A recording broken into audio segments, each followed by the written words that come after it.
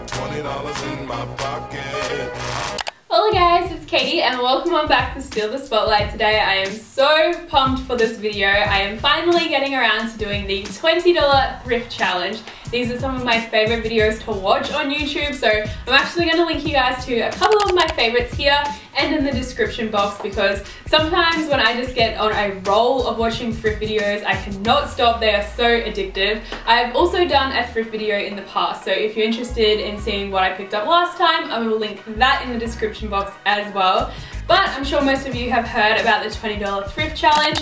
You pretty much just go to a bunch of thrift stores until you can put together a complete outfit for under $20. So personally, when I am in the mood to thrift, I don't want to be going to one op shop here and then driving like half an hour to another one. I want something where there's lots all within a close area. So I decided to make the journey over to Redcliffe because I heard that there were like 5 or 6 good ones all within walking distance, which is totally true. And I thought that they were great. They were really spacious ones with lots to choose from, great prices, and there was actually a lot more people in there thrifting than I usually see. So it was actually kind of cool to see that lots of people were enjoying finding some secondhand deals. In my last thrift haul, a lot of you guys were asking like whereabouts exactly I like to thrift. So I thought that I would show you guys which stores I actually went to. Lifeline is a big one here in Australia. I'm sure most of you guys have heard of it. Vinnie's.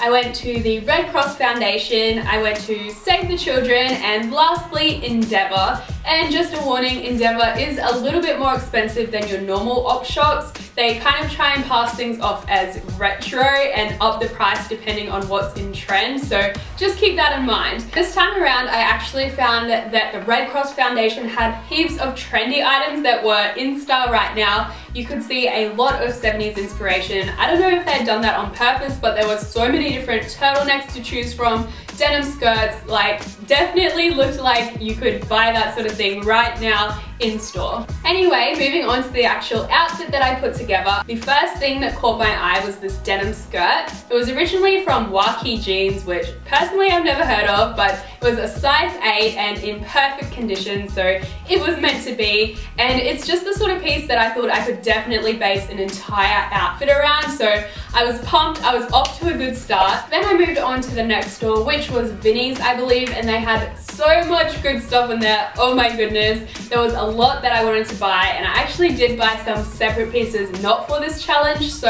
let me know if you want to see a thrift haul. But the shirt that caught my eye for this particular outfit was originally from Jeans West. It is $6, and it did, however, originally come with a white lacing through it. I decided to change it out for a black ribbon I already had at home because I thought it would complement the look overall much better. And then, my friends, it was the true miracle of the day because I found a pair of shoes.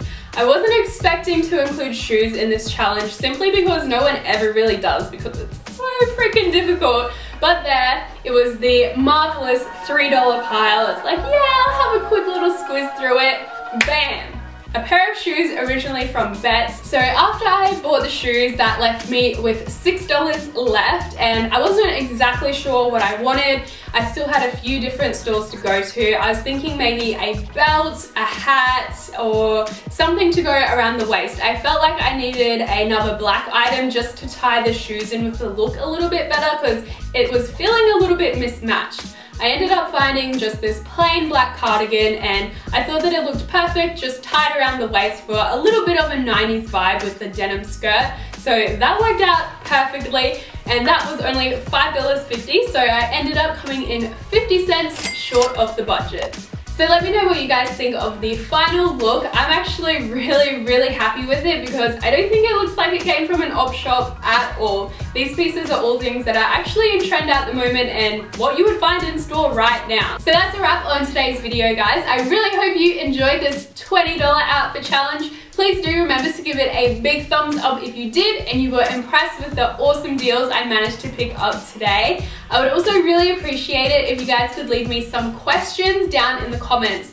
I really want to do kind of like more of a fashion Q&A because let's face it, my life isn't interesting enough to do a whole Q&A about it. So it would be awesome if you guys left me some fashion related questions on how to style certain pieces, like for example, how to style like I don't know, all white sneakers, or what to wear to a certain event, like what to wear to a 18th birthday party, something along those lines, because I do get a lot of questions on random little things like that I can't really do an entire video around because it doesn't really cater to the majority of people, if you know what I mean. So I thought it'd be cool if I could kind of have a little collection of different questions that I answer for you guys, and then it just has like a whole bunch of different outfit ideas in one video. So hopefully I'm making sense, but if you guys could leave me some questions for that, that would be ace. So yeah, I'll see you in the comments.